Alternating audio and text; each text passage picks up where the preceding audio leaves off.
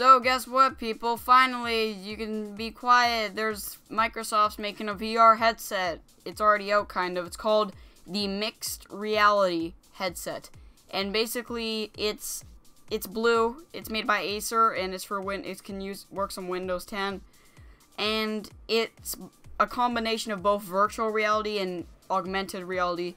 And in case you don't know, augmented reality is like bringing a fake world into the real world, and virtual reality is obviously bringing the real world into the fake world. So these headsets, there's one made by Acer, and there's another made by HP. With the HP one looks more like an Iron Man creation or something like Tony Stark would make, and the blue one looks just blue, and it's got cameras on the front. It's normal. It's just a weird VR headset.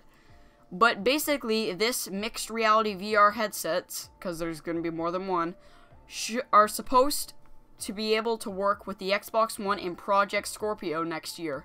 So basically 2018, when this thing fully crashes into the market, you can use this on your Project Scorpio.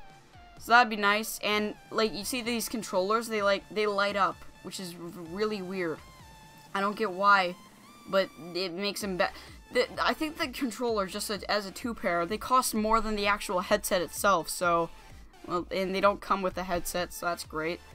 But yeah, so I mean, the headset looks like it needs some polishing. But if this is what Microsoft plans to use on Scorpio, maybe they'll use this for what they teased in the Scorpio reveal, where they said, "We're bringing Fallout 4 to virtual reality and all that."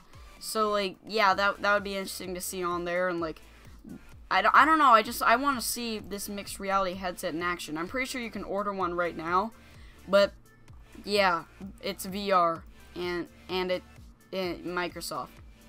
So this is just a shorter video just to like explain that yes, Microsoft does have a VR headset, and yes, it's confirmed that it will work with Project Scorpio and Xbox One.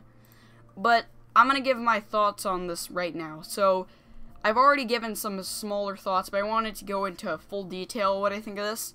I think this is a really cool headset. I'm not into AR. I know that things like Snapchat use AR, which I am definitely not into Snapchat. I'd rather like hug someone with like Lyme disease.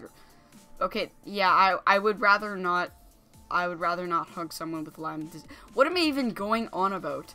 Okay, so yeah, like, I don't even know what I was just talking about, but basically, yeah, mixed reality headset, do I like it? I think it's pretty cool, it's pretty amazing.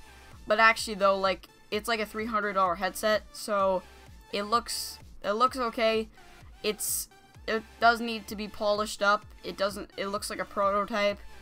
The controllers look really nice, but besides that, there's not really much to say. It's just a VR headset, so it's not going to be much to talk about, guys. It's a VR headset, and there's nothing else to say about it.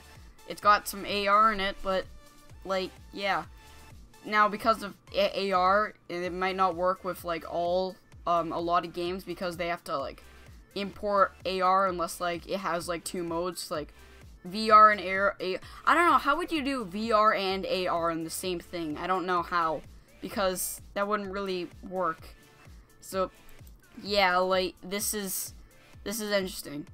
Alright guys, hope you enjoyed this video. Please leave your thoughts on this in the comment section below, and see you.